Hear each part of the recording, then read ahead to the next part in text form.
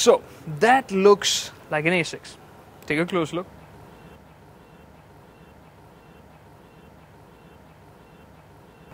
Yeah, it does, right? Well, that's because it is an A6.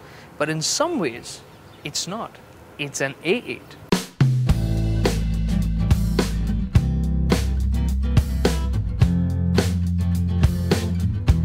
What this is Audi's Special Edition A6. Not that it looks particularly special from the outside. And when you step inside, you'll find that this Special Edition A6 is packed with features like 4-zone climate control, LCD screen for the center console, and for the driver's instrument cluster. There's also a touchpad for the MMI and a reversing camera. Okay, so those are features we've seen before, but here we have something that's very A8 like what we were talking about. For instance, I'm certainly cramped here, right? But there's nobody in the front seat.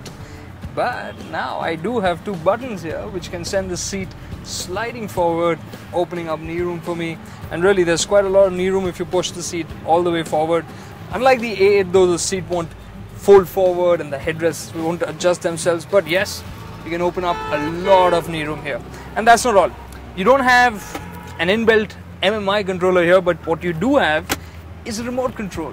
Using this, you can control the entire menu of the MMI, music system, navigation, the setup, except for the car setup, you can control just about everything right from here.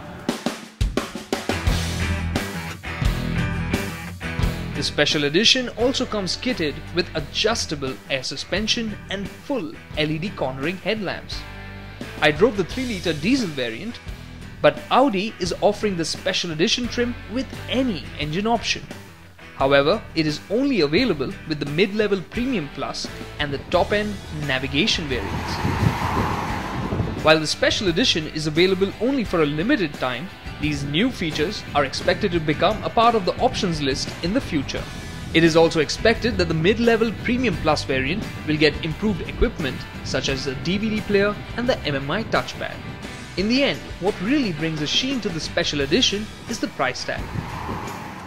At 46.33 lakh rupees for the A6 Special Edition with the 2.0 TDI motor, you're only paying 1.33 lakh rupees more than the mid-level Premium Plus variant.